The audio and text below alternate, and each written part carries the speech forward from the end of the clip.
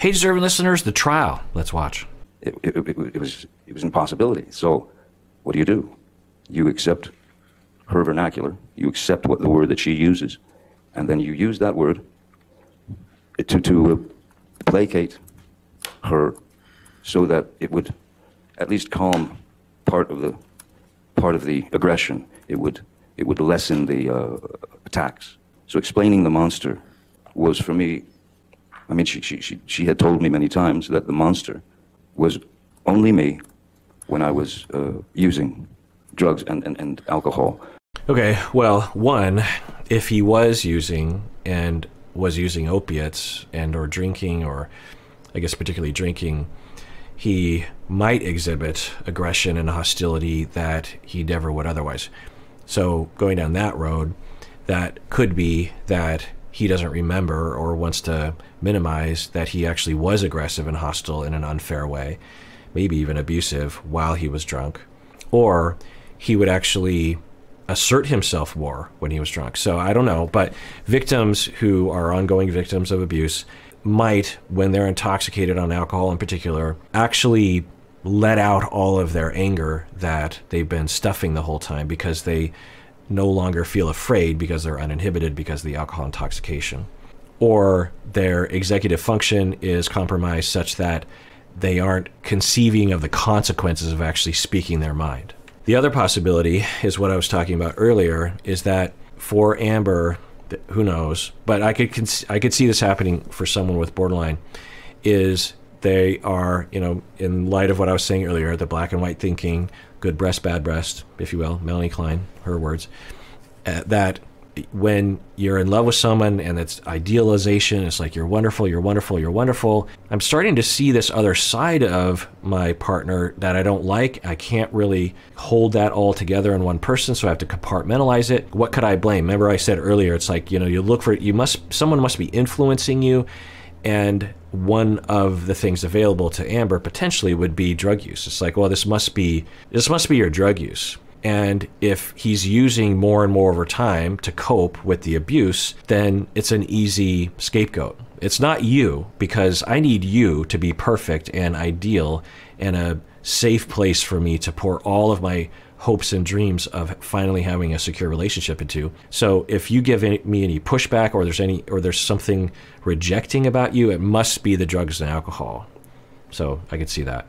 Even when I was stone cold sober off of alcohol and substances aside from my meds, the term the monster was still there. I will say that he was prescribed Xanax and psychostimulant for presumably ADHD, I don't know. But with Xanax, if you take it frequently, you can have memory problems. So there's that. I don't know if that's the situation, but that often can happen.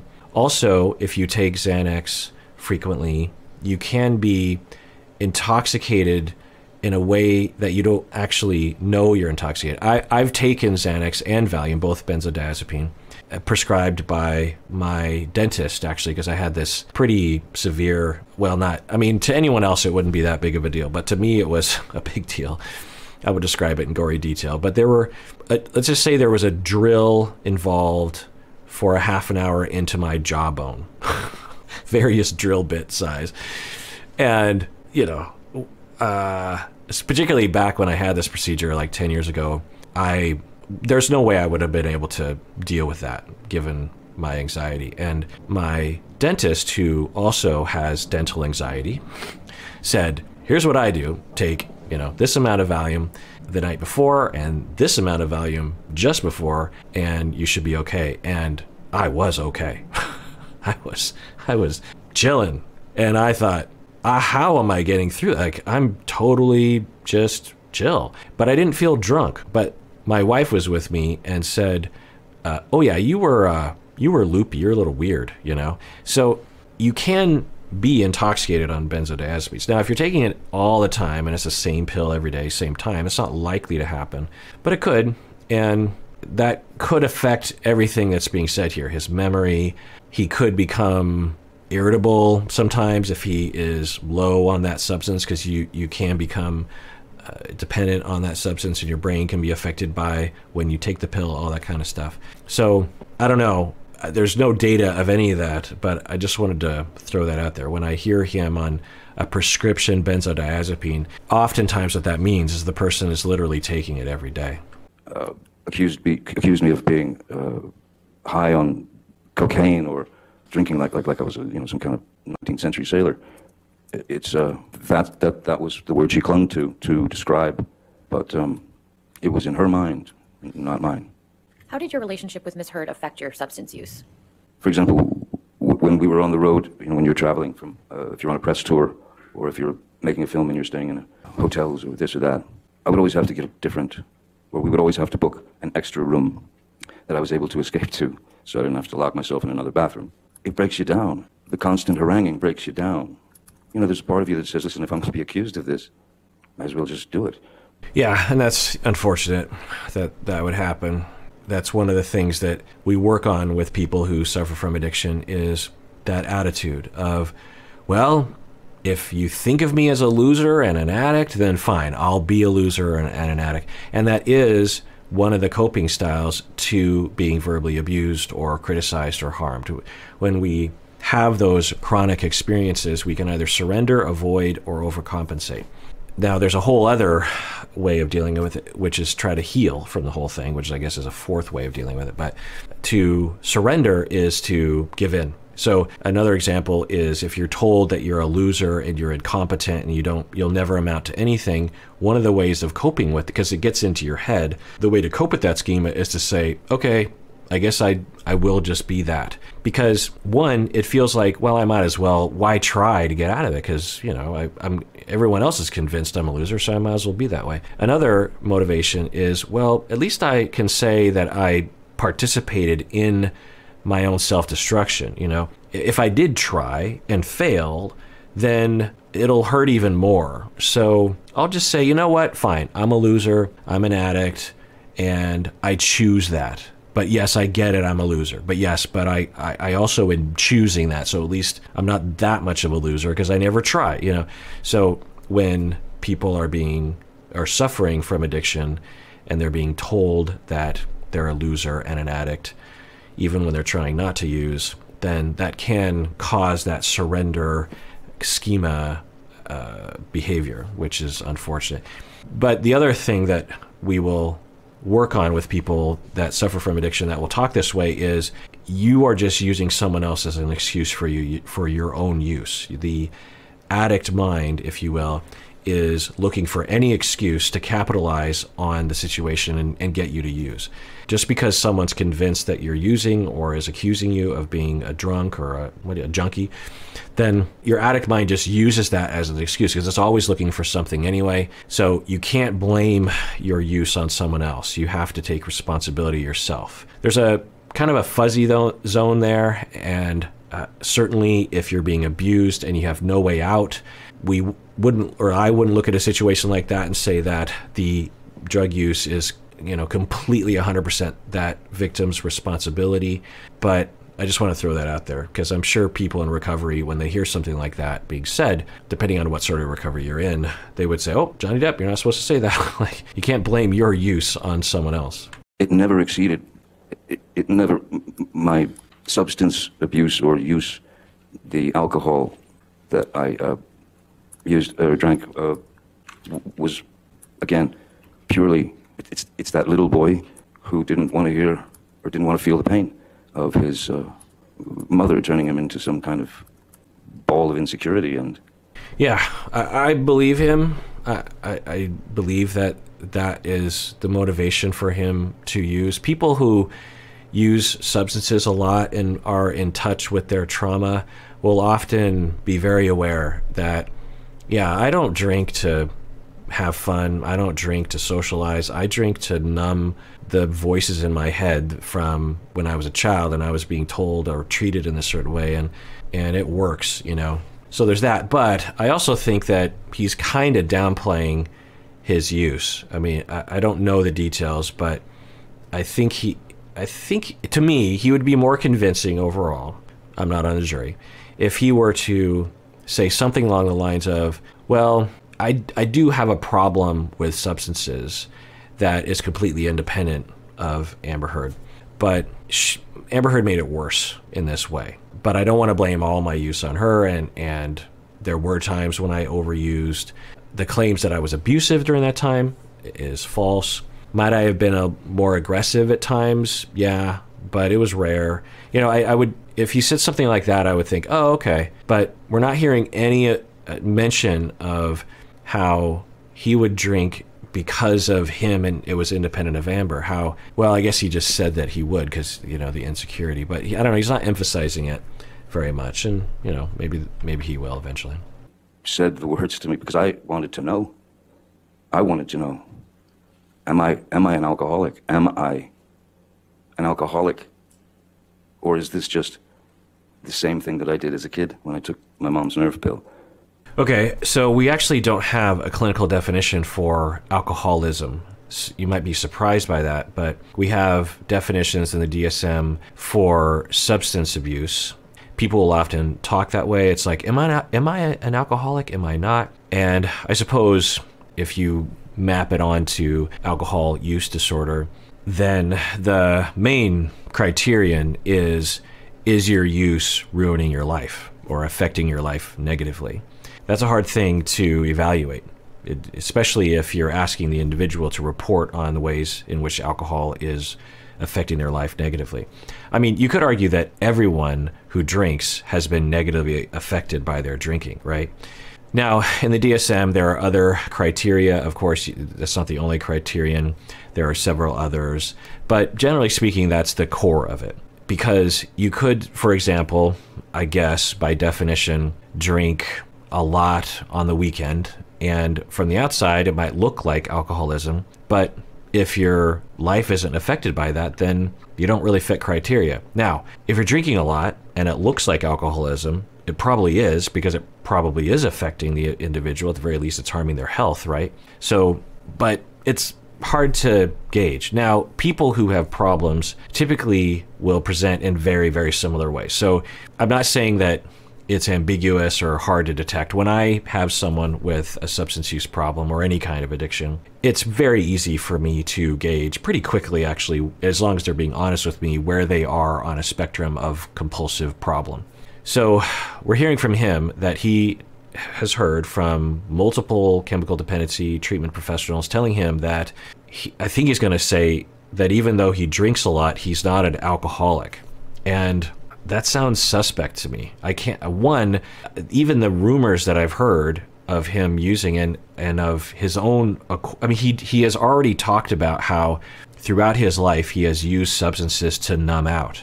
That is a classic major criterion for substance use disorder, or for, generally speaking, a compulsive chemical dependency. So I don't know where he's going with this, but I think he's about to say something that a lot of people who suffer from addiction will say pre-awareness and pre-recovery, that I've got it all in control. It's fine. There's nothing wrong. Yeah, sure. I drink, you know, and I use several drugs and opiates, and sure, you know, I need benzos to get through the day. Oh yeah, and sure, you know, I need a stimulant to make sure that I wake up, and you know, and I'm not accusing Johnny. The stimulants could be absolutely medically necessary. The benzodiazepine could be medically necessary, but it's not uncommon for people who are suffering from addiction to be in this state of mind, and they believe it, because if they don't believe this, then they have to face the fact that they have a problem, which means it threatens their use, which is extremely threatening to them. If they can't have that coping mechanism of using, then they feel like they might as well just walk off a cliff at this point, because how in the world are they supposed to survive without that? And of course, he's already said those things, and he's been using substances since he was 11 years old to cope with his emotions. So, you know, to be completely sober might be almost impossible for him. Now, he's claimed that he's gone for periods of time of sobriety, so that could be true. But I don't know. I'm not convinced. And you chemical dependency people out there, I'm sure as you watch this, you're like, Johnny, I don't, like, again, as I was saying earlier, it would be much more believable. And he could be telling the truth, and what do I know? But I would much more believe him if he said, yeah, I got a problem. And I can't cope with my emotions without substances. It's a problem. I've gone to a lot of therapy. I've tried. I'm getting better, but I still struggle.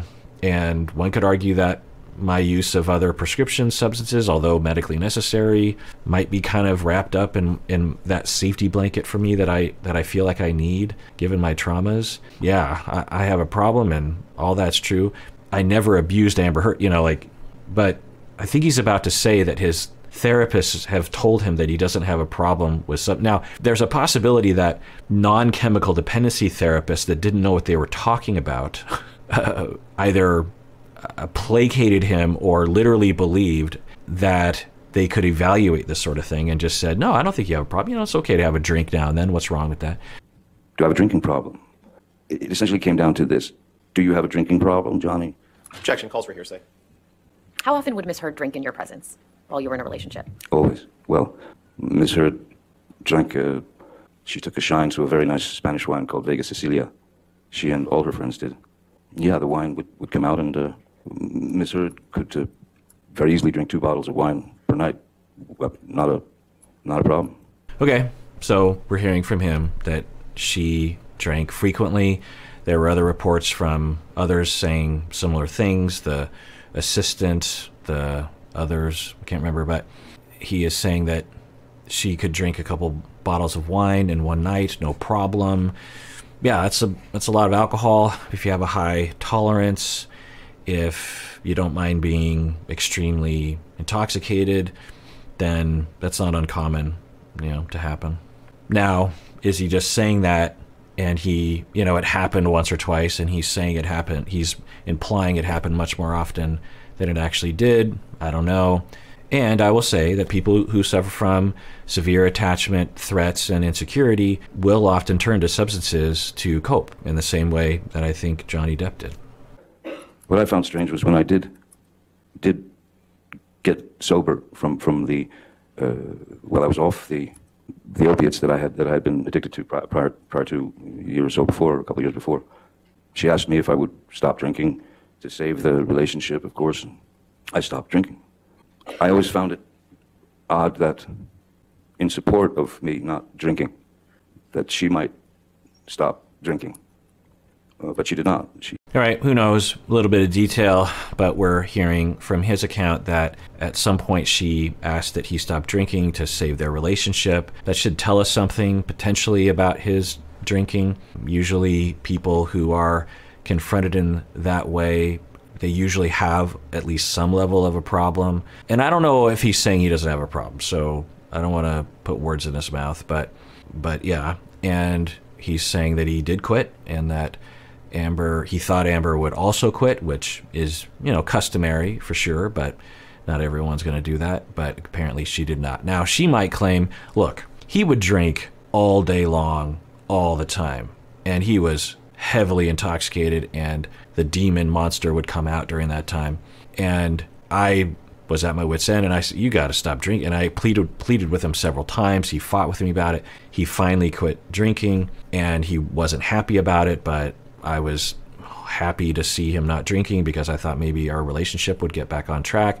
And yeah, sure, when my sister had a birthday party, I would drink and come home, and I guess he might have known that I was drinking, or I guess maybe he was a little insensitive to me for me to, when my friends came over, we'd be by the pool and we'd have some drinks. I don't know, I just didn't want to ruin my social life, but I guess looking back, maybe it was a bad thing that I did that. Or are we seeing a situation where she's just like, control, I don't care about you? I guess we'll probably never know, but you can make your call about that. The glass came up to toast. And I just, in my head, I thought, it's just champagne, a little bit tink to toast Christopher in his Lifetime Achievement Award. And so I'd had half a glass of champagne with Christopher Lee and his wife. After that, immediately after that award ceremony, I went to pick up Miss Heard and take her to dinner at a restaurant. And I told her that I'd had a half a glass of champagne with Christopher. And I thought, listen, it's not like, you know, you're sitting in a pub guzzling pints of snake bites or... All right, so he's saying that during his 18 months of sobriety from opiates and alcohol, and I was wondering what he meant by that, because he would just say he was sober, but because the main things would be the alcohol and the opiates. And he is saying also that he's currently sober, and I have no reason to disbelieve him, but I don't know. I guess I've been around the block enough times to know that people with addictions will lie to themselves or minimize or leave stuff out. And, you know, I'm not judging him. I'm not shaming him, of course, but I just have to say what's going on in my mind. I'm just like, well, I don't know. Or he's in court, he's just trying to portray a certain way. But anyway, he's talking about a story that when he was still with Amber, that he went to an event giving Christopher Lee a, you know, Saruman, right? Christopher Lee, is he Saruman? And many other roles, obviously. And that there was a ceremony that he presented the award for Christopher Lee, and there was champagne and toasting, and he felt like, well, it'd be weird if I didn't drink a little bit of this, so he drank a little bit of it, just a half glass of champagne. And if it's a regular champagne glass, like, you know, it's not that much alcohol by content. But now, if I were his sponsor, I would say, you know you shouldn't be doing that, right? Like, it's a slippery slope. It's not a guarantee, but, you know, once that alcohol, even a little bit like that, hits the brain or the door is ajar a little bit, it's going to be hard to close that door back up again. So you could have just not drank it. You could have said that you didn't feel well, or you could have literally said, I'm a recovering alcoholic. That's the best thing you should do, because that's the best thing to protect you from these kinds of events. And just say, sorry, can't drink, recovering alcoholic, I'll toast, but, you know, sorry, I can't drink, but congratulations, and, you know, whatever. But he's claiming that it wasn't a big deal, and he goes back to Amber and discloses that, and he's like, it's not a big deal to her, and apparently she reacted. Guinness or doing shots of Jägermeister, or at that point it wasn't even for need to bury feelings or emotions. It was literally a joyous occasion for Christopher, and I said to her, I enjoyed it, you know. It gave me the opportunity to enjoy the actual champagne, the drink, and my appreciation for wine and winemaking, and that I've been fascinated with for years and years. And I saw nothing wrong in it, and I said, I'd like to have a glass of champagne. And she was sitting there with a glass of wine.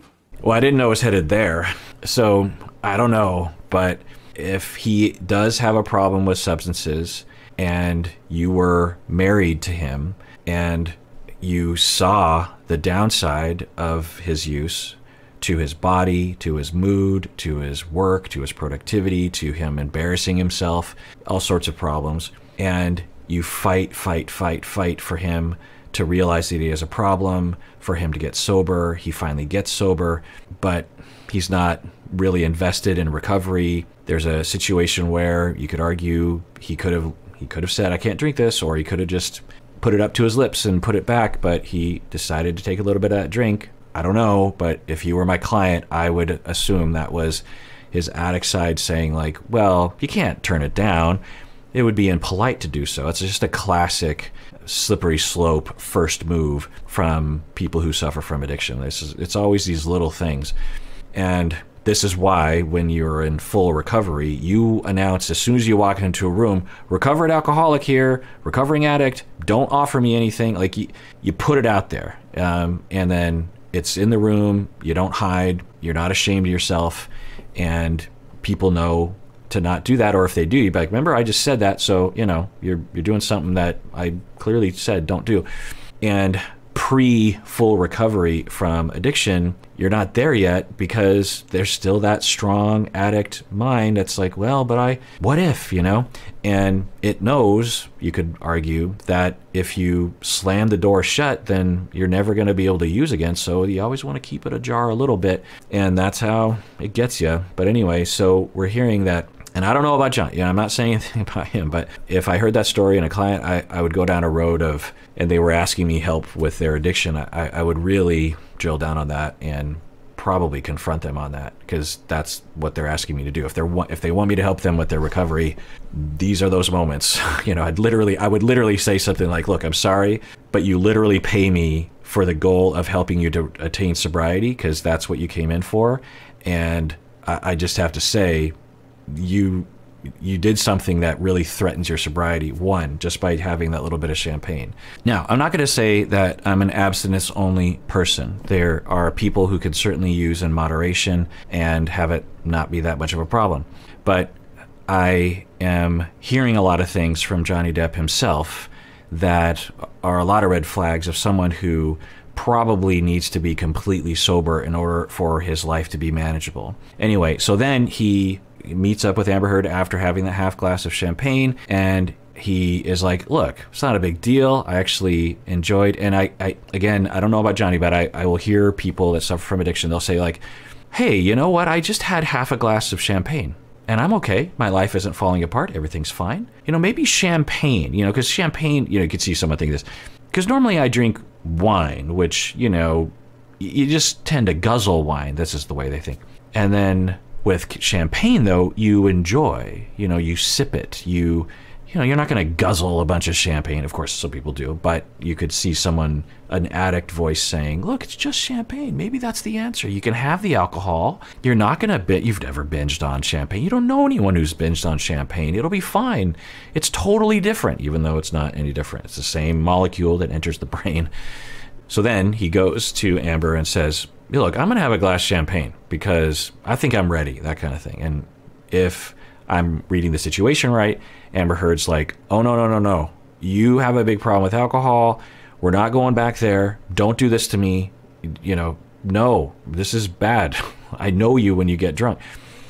That's one way of looking at it. Another way is I'm a controlling person and I'm distorted about you and everything about you, including your drinking, and so I'm going to freak out over nothing. I don't know. You make the call. And we were in the restaurant and she absolutely lost it and got up and stormed to the ladies' room. And I told my security and driver, I said, I think we have to go. I think we're gonna have to. Now, I will say that if you're ever in that situation, the way I was describing it, I don't know if it's accurate to this, but if you have a partner or a family member who suffers from addiction and you work really, really hard to help them to get sober, and then they show up one day, you know, out of the blue, they're like, I think I'm ready to drink. And you're like, what? How do you possibly think that you're okay to drink given all that we've been through with your drinking? The way to respond, there's a lot of ways to respond. To get livid and walk away is one reaction, but there are many others. Now, it's possible that he's leaving stuff out, like she said nicely, like, hey, no, why? Don't, please. And he was like, you're trying to control me. And then, you know, back and forth. She's like, well, I'm not going to be here if you're going to drink, so I'm out of here. You know, who knows? But the way to communicate, because often recovery depends on how the support system, and particularly the spouse, reacts to relapse. And it's not your fault as a partner, of course, but you are a major factor in helping them. And one of the ways to respond would be, well, look, and this is what I would do if I were in that situation. I would say, if you want to drink a glass of champagne, that's up to you. I'm not your mom, but I will say that when I hear that, it terrifies me because I know what it was like before. And I know that you think it's not going to be a problem, but, you know, your sponsor, I don't think he has a sponsor. But what I've understood about substance use is that it can get out of control, and maybe it won't for you, but I have to say it terrifies me. And I will say I'm kind of hurt because we've talked a lot about how your drinking affected me, and for you to consider drinking, I know you don't mean it this way, but it hurts my feelings because it feels like you're willing to take a chance on returning to the way things were before. And I'm also worried because you're not in a 12-step program. You're not going every day to AA. You're not doing the work, and that's up to you. But I'm worried about myself. I'm worried about what you do when you are drunk, or how distant you get, or how volatile you get, or how much I feel bad for you because you're so intoxicated sometimes. And so that would be that. And then inside, and then, you know, the other person does what they want with it. You can have a conversation, but then you yourself have to draw boundaries. And maybe that's what Amber did. Maybe she's just like, fine, if you're going to drink, I can't be around you. And that's sometimes what is best. Leave. So we left the restaurant and went home. And the mere suggestion of me sipping a glass of champagne or having one glass or two glasses of wine, she went apoplectic. It was, I was weak. I was a complete mess. I was an alcoholic.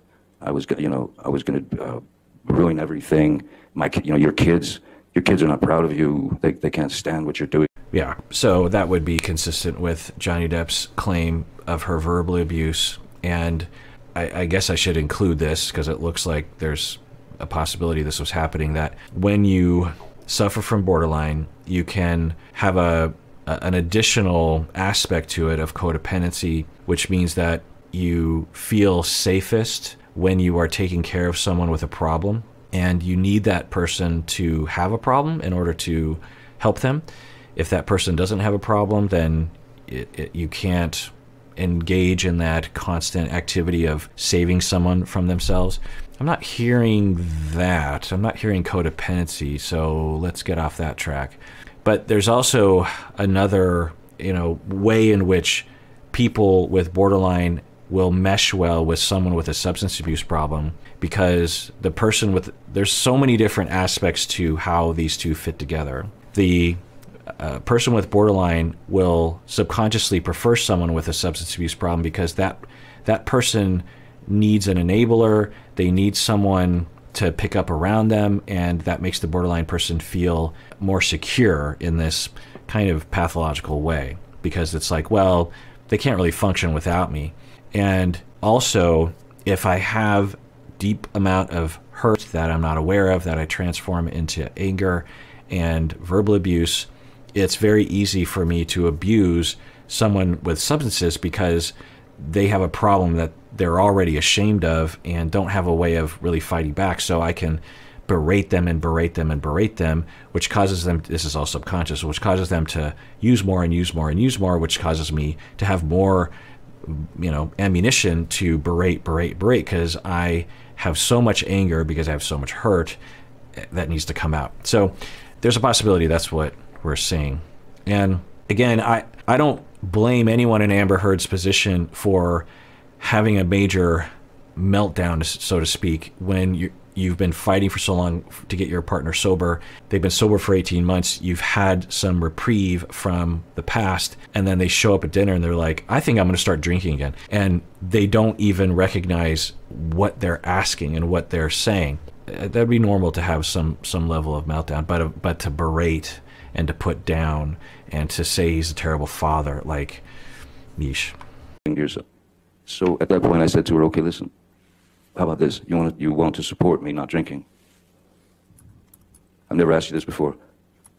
How about you stop drinking? How about you get sobriety and share the sobriety with me? Totally fine. But again, when I have treated people with this disorder, they will sometimes have these stipulations. Well, I'm not stopping drinking if my partner's not going to stop drinking, because, that's unfair. And I'll be like, nope, that's not how this works. Your partner might have a problem too. I don't know. But that's for them to figure out, and that's for them to deal with on their own. And you can certainly have a chat with that, but your sobriety and your use is yours. And having any other perspective is the addict mind allowing you to continue to use, always having a stipulation, always having a way out of sobriety so that you can get into using again. And I wouldn't word it like that, of course, but that would be the kind of gist. And yeah, now again, it's totally normal if you are going through recovery to ask your community, can you not drink around me? Or best, could you just not drink at all? Like, could we all just stop because it'll help? You can ask for sure. And maybe if people refuse, you might have to draw some boundaries with them, maybe even cut them out of your life, depending on your level of difficulty getting sober. For sure. But to say, okay, fine, I'll stop if you stop, but if you don't stop, I'm going to drink. If Amber Heard sees herself as not having a problem or not as much of a problem as him, then she could be rational in saying, well, you're just kind of pinning this on me. I don't have a problem with drinking. I drink, but I don't have a problem with it. You're the one with the problem. Now, I will say, if you ever have a partner that is going through recovery and they ask you, you should heavily consider also quitting for sure. And if you can't, you should probably go through recovery yourself. Just because you're not as bad as your partner doesn't mean you also don't have a problem. Support me and help me through this. What did she say to that? No. No. She said no. She said she didn't have a problem. But I've never had a physical addiction to alcohol. I don't. How often have you seen Ms. Heard use other? So he says, I've never had a physical addiction to alcohol. And this is an old way of thinking that I don't know if he possesses, but I'll just point it out that we used to think, even in our field to a large extent, that if you didn't have withdrawal symptoms, then you weren't really dependent. It was this medical model dealing with addiction. This idea that for some people who drink, they'll binge drink or they'll drink to cope. And their drinking might be sporadic. They might go for a month without drinking, but then they have like a week of binge drinking. Or they'll go for 2 weeks without drinking, but then they'll have like a Friday night where they just become completely out of control drunk. Or they only drink every 3 days and it's just 2 glasses of wine because they're stressed out. And they don't experience any withdrawal symptoms in between use. They could stop for a month. They don't feel that physical withdrawal symptoms that people will get when they drink chronically or use opiates chronically and suddenly stop or use less. So a lot of people, again, who are in the throes of an addiction will say this sort of thing to me. They're like, well, I'm not an addict because I can quit at any time. I can drink. I don't have to drink. I went for a couple weeks. I didn't drink and I didn't have a craving and it was fine. And it might be true, but often what we find is there's an overall pattern of compulsivity, using to cope without any other way of coping. They are oriented towards alcohol. For a lot of people that don't go down a road of addiction, when they drink, it's circumstantial. It's just like, oh, okay, yeah, I guess I'll have a drink. It's not on their mind. It's not something that they are oriented towards. People with substance abuse problems, even when they're not using, they're oriented toward that thing because their mind, body, and soul, or mind, body, or soul, needs that thing so much. It's a compulsive itch, and there's a lot of thought that goes into it. She was always quite fond of MDMA, which is ecstasy, and mushrooms. She had some medications that she was on already that were, one in particular was quite a high velocity speed, if you will. Okay, so we're hearing from Johnny Depp that Amber Heard would use ecstasy and mushrooms and a stimulant. Okay. I don't know if I can say the name. Am I allowed to say the name? It doesn't matter. That's not necessary. How often did you see Ms. Heard take MDMA? I wonder what name, was it crack? Because I'm trying to think of a stimulant that he would be shy about naming. Do you have a guess as to what he was? I mean, who knows? It doesn't really matter, but I'm curious as to what he was referring to. It didn't happen. I've never struck Miss Heard. As I said yesterday, I've never struck Miss Heard. I've never struck a woman in my life. I'm certainly not going to strike a woman if she decides to make fun of a tattoo that I have on my body. That's like going into someone's journal and picking out things you don't like. She had made mention. There was no incident of argument when the tattoo thing had been brought up many times, and there's really nothing I can do. I've always thought of my body as a journal, if you will, to mark. I wonder if they're referring to, because I know enough about Johnny Depp that he had a Winona tattoo in the 80s. Did he not? Because him and Winona Ryder were a thing back in the day. I think that's what we're talking about right now, that he has these tattoos that he got in reference to his current partner. And if you have borderline, or even if you don't, you could imagine someone having a concern about that. If you look at their body and it's like, there's your ex's name on here. For those of you who watch 90 Day Fiancé with me, you know, Jasmine was triggered by paint that Gino had in his apartment or house or whatever. So you've imagined that the ex's name is right on someone's body. You know, you can imagine that. But if your borderline is going to be particularly hurtful and threatening and scary. But I feel like I remember that after he broke up with Winona, he like tattooed over it with something. I don't know. I don't know what they're talking about, but I'm guessing it was something along those lines. And Amber claims that as she was criticizing him, he became violent with her. And he's saying that he was never violent with her. Experiences to mark life experiences. You know, for example, when you're... Okay, actually, I thought I'd look it up because I am genuinely curious about this tattoo.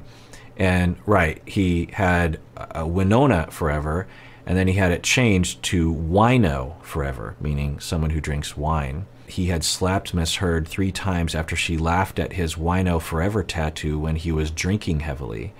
So I guess that's what they're talking about. Now, if he was drinking heavily, like heavily, blackout, brownout heavily, then 1, he wouldn't necessarily remember what he did. 2, you're capable of doing things under extreme intoxication that you would never do otherwise. So are we looking at a situation like that? I don't know. Now, if you're anti-Amber, you could claim, well, she's just saying that because she knew he was drinking and she knew that she could get away with an allegation that he might look bad because he's drinking. No one can go back, or no one should go back and rewrite their journals. Why would I take such great offense to someone making fun of a tattoo on my body? That allegation never made any sense to me whatsoever. What a tattoo that I believe is up here, which used to say Winona Forever, who was a former girlfriend, and we'd been together for a few years. Winona Ryder, and when we broke up, how do you fix that? I did go back and read. I have to say, as a teen in the 80s, Johnny Depp and Winona Ryder together, as far as I paid attention to some things, I do remember that. Correct me if I'm wrong, but wasn't she caught shoplifting, even though she's a millionaire, that kind of thing? And so, you know, I've speculated, and I've treated people who have compulsive stealing behaviors for various different reasons. Sometimes it just makes no sense as to why someone would do that. Now, I guess you could argue that since that is a part of me, that my bias could be pro Johnny, because for so many years he was one of our guys. I remember watching 21 Jump Street in high school and you know, thinking that Johnny Depp was the coolest, you know, and he was the center of that show. There was him and his buddy. And then Richard Grieco came on the scene. He was the bad boy.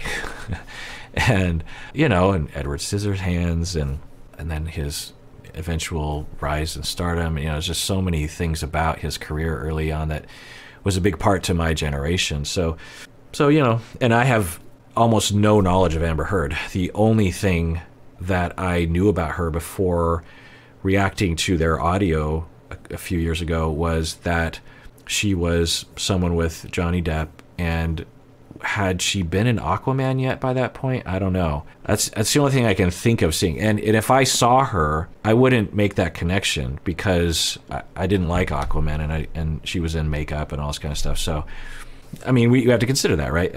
As a therapist, for example, if they were to come into my office, which would never happen, I would have to really get a lot of consultation, supervision around my very potential bias for Johnny Depp. And I'd have to really monitor that and make sure that I wasn't favoring him or believing him more or something like that.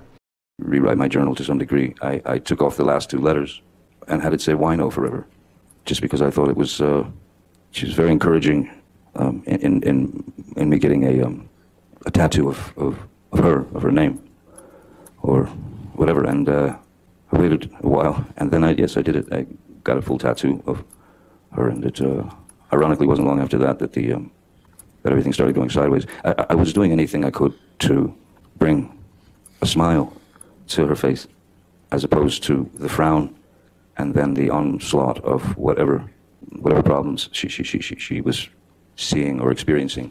I don't know if this is accurate, but if she does have borderline and she has that type of borderline that can result in a lot of hostility and seeing problems that don't actually exist, which not every borderline person will manifest their disorder that way, then what Johnny Depp is describing is a common feeling, common account of being with someone like that, and of abuse, right? You're in a constant state of trying to please and trying to entertain and trying to make the other person happy, and always worried about around the corner or at any time there's going to be some trigger that is going to happen, and I'm going to get that frown, and then I know what that means. It's going to be, I'm going to be in conflict for the next number of days, and I'm going to be attacked. I'm going to have to defend myself. It's going to be awful. That sounds like what he's describing, right? I was filming a film called Black Mass in Boston, and Miss Heard had come with me. Was Miss Heard staying with you in Boston during the entire time that you were making that film? Yes. Yes, she was. All right, well, that does it for that episode. Everyone out there, please take care of yourself because you deserve it. You really, really, really do.